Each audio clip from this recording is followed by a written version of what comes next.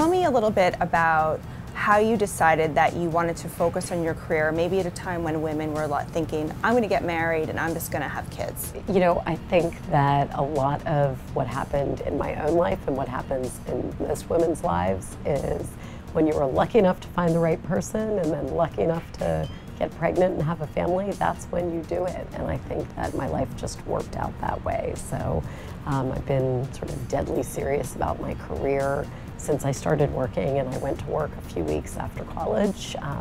Never stopped, never looked back, never really took a break, and I met somebody and got married in my mid-30s, and I had a baby at 40, which is, you know, probably feels old to some.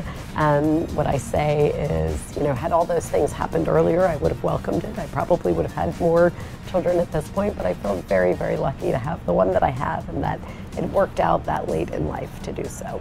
Someone once gave me the advice, a mentor gave me the advice that you spend your 20s sort of figuring out what you want to do and what you're good at. You spend your 30s being really good at it, and then in your 40s, that means if you've done those first 2 decades well, you get to actually really enjoy what you're doing.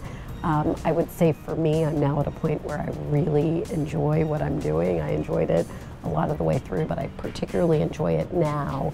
And maybe I'm in a better mind space to do that and be a parent. So for me, again, I don't know it any other way, but this has worked out nicely.